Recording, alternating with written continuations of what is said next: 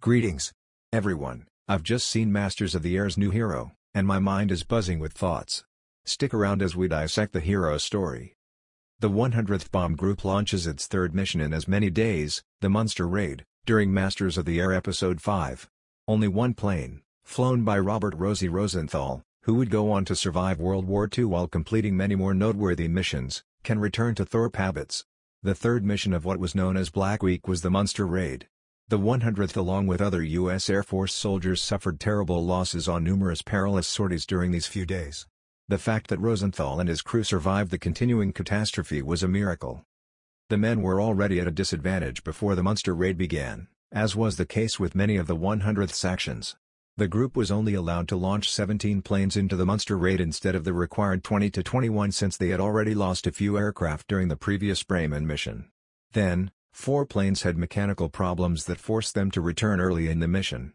Only Rosenthal's aircraft, Royal Flush, returned to base after reaching Munster, and he provided an account of what transpired with the other 11.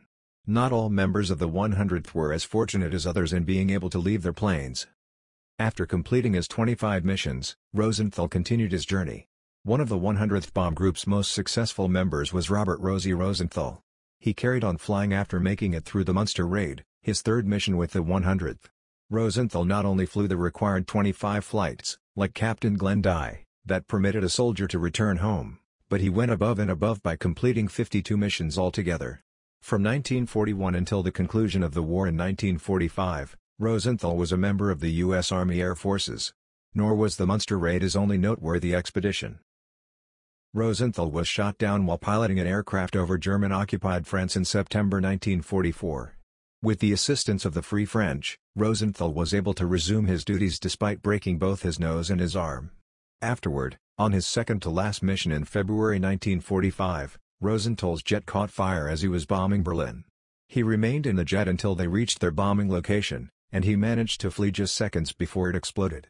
Rosenthal was saved by the Allies once more and went back to work right away. Following World War II, Rosie Rosenthal's actions. After the war, Rosenthal's duty also continued. Even after the war ended in 1945, Rosenthal stayed in Europe to support the Nuremberg trials. He questioned Hermann Göring when he was there. At the trials, he also got to know his wife, a lawyer who was a member of the U.S. Navy Women's Reserve. Together, the two had 3 children when they came back to the U.S. Masters of the Air portrays Rosie Rosenthal's story as one of the most remarkable in the grim history of the 100th. We talked about Masters of the Air and I appreciate you spending out with me.